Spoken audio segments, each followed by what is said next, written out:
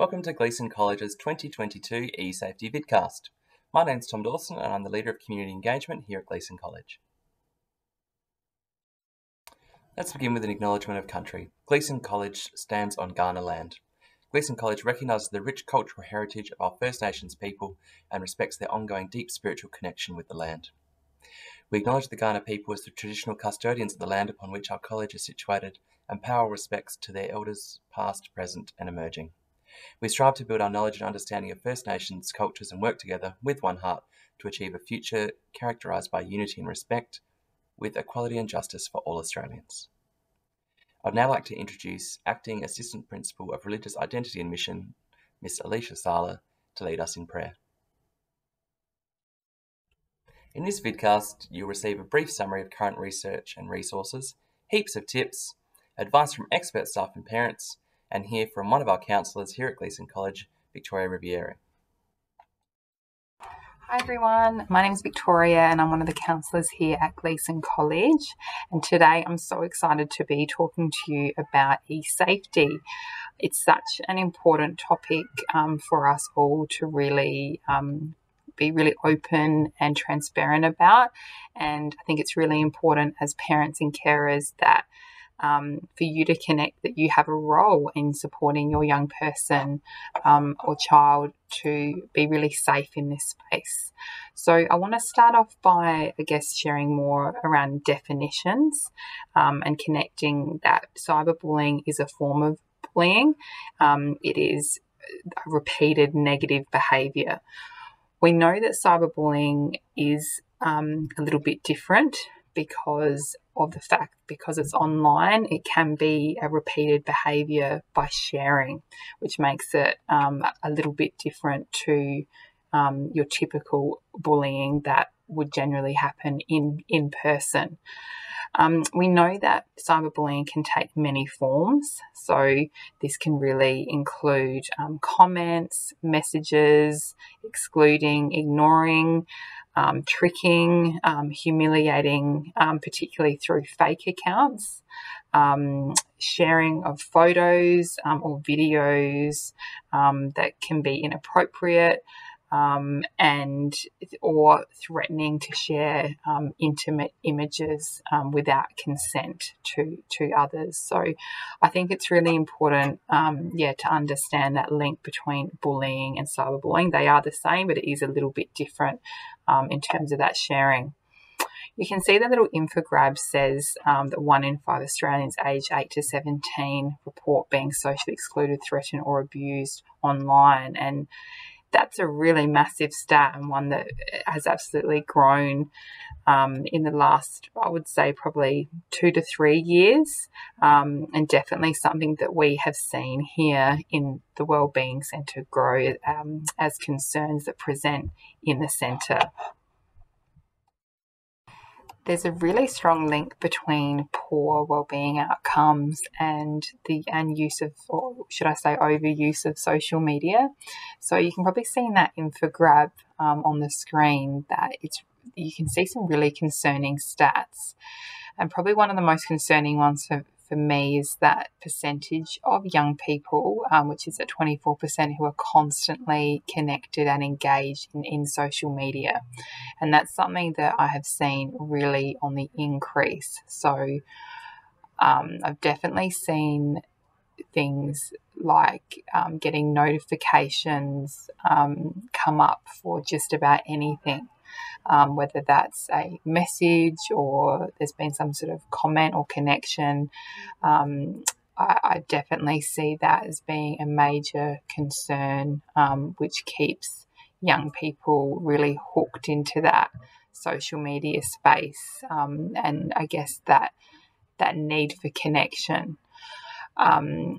Another really concerning stat for me is around that 53% of young people connect 15 minutes before bedtime.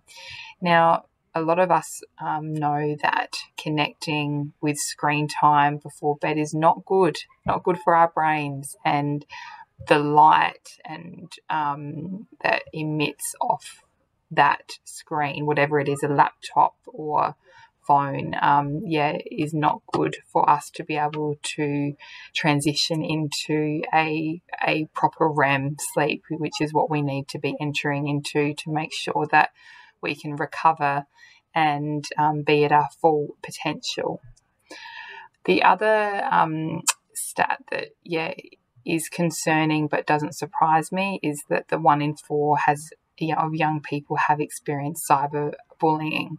So it's definitely an area now that we've seen come through the Wellbeing Centre, a lot more around negative connections via social media. So those conversations or that may have taken place in person are now translated to happening online. And often we're seeing a lot of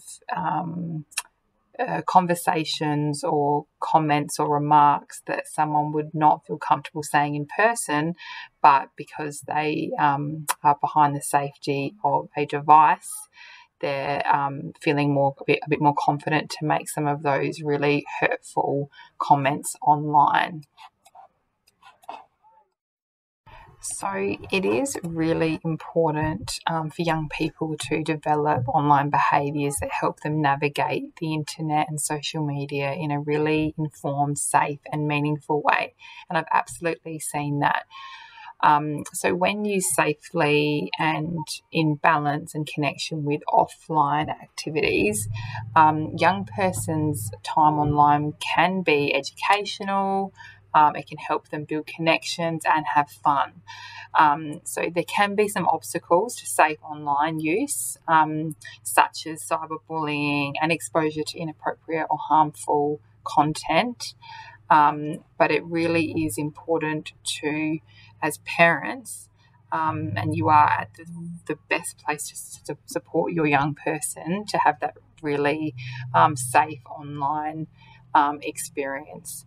So modelling safe and balanced on and offline activities in your life can be a really useful way to encourage your child or young person to have those good behaviours. So really modelling those behaviours is really important. So we really encourage you to actively engage in conversations with your child and really try and be open and transparent around some of your concerns, and seek information with your young person or child about their online use. If you can really drill down into how much time they're spending on there, what sort of apps they're engaging in, it can help you have a really good idea of where they're at. So as a parent, it can be really useful to keep an eye out for young people who maybe seem more tired than usual, appear less able to concentrate, seem more irritable. They may have a decreased interest in other social activities, and maybe you've started to see a decline in their academic performance. So these can be all indicators that they're starting to have difficulties, and that can be around their mental health. And maybe time to do a bit of an audit on their own online use and balance. Over the remainder of the slides, there'll be lots of information and details on some really great resources that you can tap into. These are not only for you as parents, but also really great for your child or young person to tap into. As always, the Wellbeing Centre is always here to answer any of your questions in regards to cyber safety. So we would love to hear from you if you have any questions or concerns in this space. Thanks very much. Thanks, Vic. Our first resource, the Office of the eSafety Commissioner, esafety.gov.au, should be your first point of call for anyone with regards to eSafety, whether it be parents, whether it be people in the community, students, teachers. Everyone has separate sections of the website, and there are so many other websites, resources, free webinars, tools, games, etc., which can be used to engage in conversations about positive behaviour online. The second website listed, the Carly Ryan Foundation, has excellent fact sheets for parents and students about what is appropriate for each age bracket, and perhaps some of the warnings to be aware of when using apps such as the new craze TikTok. It also gives you great downloadable settings helper sheet. So it tells you actually where to find the settings to ensure privacy, etc. And your account is private if you are using these services so that people can't access or find you. Final one is mainly for kids, however, it does have great information for parents and caregivers as well. It's got lots of information about bullying in general, but also eSafety and what to do if you need help in really child-friendly language. At cyber.gov.au, families can subscribe for alerts for new e-threats. For example, if there is a new style virus which is coming via email, a new system whereby people are hacking into text messages, etc., you can actually subscribe for a bulletin from the Australian government which alerts you when these new threats come out.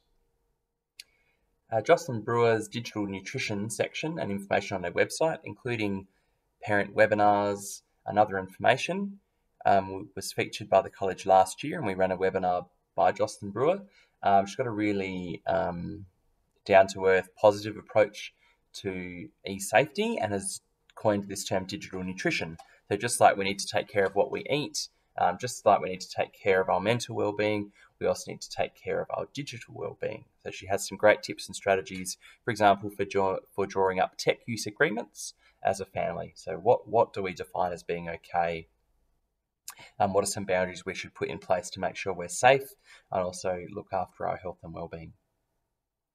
Raisingchildren.net.au has some great general parenting advice, for example, perhaps for having some of those difficult conversations that you might need to have regarding this. There are two parts to our shared responsibility for eSafety. One part for families is to ensure students are safe at home. One of our roles as a school is to help students understand important eSafety principles so that they are also safe at school. A range of policies exist at Gleeson College to help. For example, our mobile phone policy prohibits students using phones in the yard or during lesson unless explicitly directed to by a teacher. This ensures students can't take photos or send unwanted messages. Our BYOD and network use agreement are also incredibly clear in terms of what students should and shouldn't be doing on our computer networks. Our harassment and bullying policy also contains information regarding how we treat harassment and bullying at Gleeson College and the relevant consequences. Cybersmart presentations, resources, upskilling or workshops are also part of our pastoral care program, which exists as part of Faith and Living. The following slides contain tips from parents and staff members here at the college.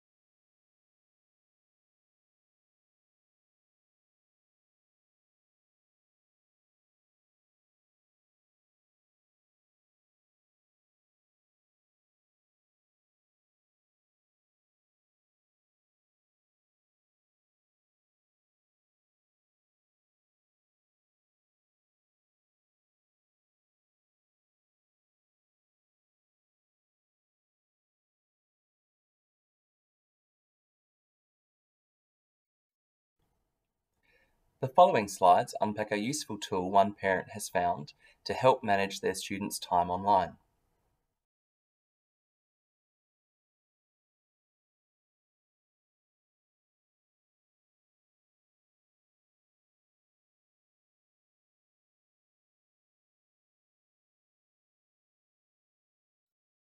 A copy of the handouts from tonight's session will be available on our website at gleeson.college/eSafety, as well as lots of links to the resources shared.